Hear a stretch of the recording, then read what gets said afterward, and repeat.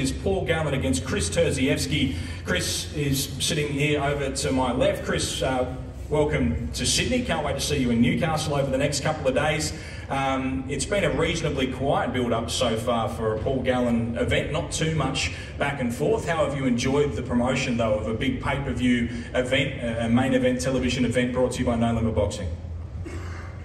Thanks for having me, mate. I'm really enjoying the experience. Thank you again to No Limit for putting us on. It is an amazing show with star-studded talent, so I'm very grateful to be headlining this.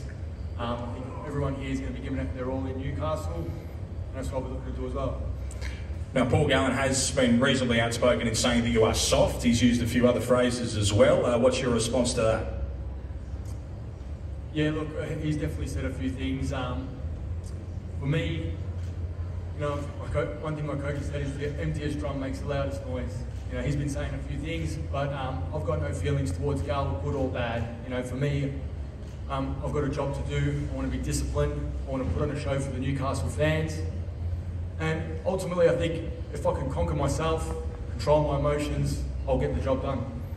You've obviously seen plenty of Paul Gallen, as we all have. What is it about him that makes you so confident in this fight? Again, it's not so much about him, it's about my ability. I'm confident in my ability, what I can do. I've trained diligently for this. My coach put together a great game plan, so I want to stay calm, composed, and execute.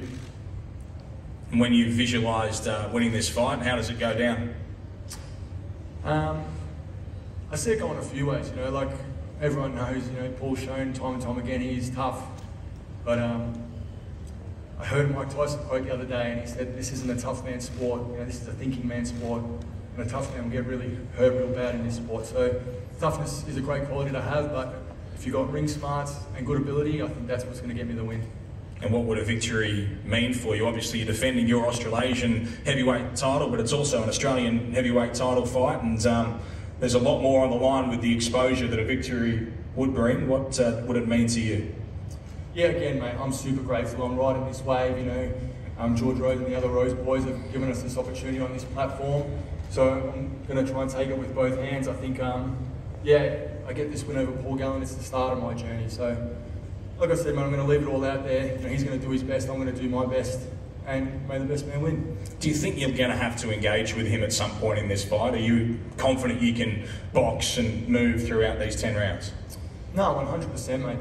There is going to be moments, just like, you know, it's a 10-round fight, you know what I mean? So there's going to be times, there's going to be pendulum swings. Paul's going to have his way at some moments, and I'm going to have mine. The objective, obviously, is I have more moments than him. So, yeah, he's going to do his best. I'm under no illusions. He's tough, and he comes to bring the chaos. It's my job to control the chaos, strike strategically, and survive efficiently. And that's what we're looking to do. Okay, thank you, Kris. Now we go to our main event fighter on the other side, Paul Gallen. 14 career fights, 12 wins, a draw and 1 loss so far in his professional boxing career, and what a sporting career it has been. You're pretty good at reading opponents, Gal. What do you see in Kris here today and throughout the build-up to this fight? First of all, I want to say, look, boys, I'm really proud and grateful to be headlining this card. I think I looked the other day, there was only 4 losses between the 10 fighters. This is the best card I've ever been a part of. So to headline this act and put you guys on the show means a hell of a lot to me. But one thing that's frustrated the crap out of me the last 20 minutes sitting here is I've heard 3 or 4 blokes say about the publicity they're going to get at the moment. Now, that's my job, to provide a platform for them, to provide publicity, to get them out there. Kris has done nothing to sell this fight. Nothing, not one thing. Didn't turn up to media the other day. There was more media at the media day the other day than the NRL Grand Final. Didn't turn up for it, didn't fit in his schedule. So I'm not going to sit here for 1 more minute and fucking promote him. But I've got one thing to say before I go. Kris, you're a pretty boxer. You are a pretty boxer. But Wednesday's not going to be pretty. It's going to be ugly. It's going to be a street fight. And I'm going to bash you. I'm not here to promote you for 1 more second.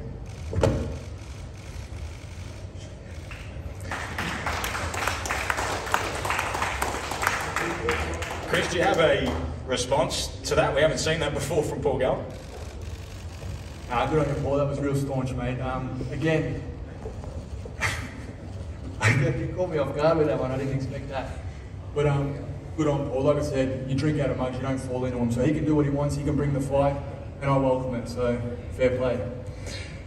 Well, there you go. I think we'll end the press conference there. Ladies and gentlemen, thank you so much for coming along. We'll see you at tomorrow's weigh-in at midday at the Civic Theatre in Newcastle. But of course, it is on Wednesday night that all the action goes down. 6:30 on Fox Sports, then 7 p.m. on Main Event pay-per-view, available via KO or Foxtel. We were going to have a face-off between our Main Event fighters, but Gal's gone, so we won't. I'm Ben Damon. I'll see you at the fights.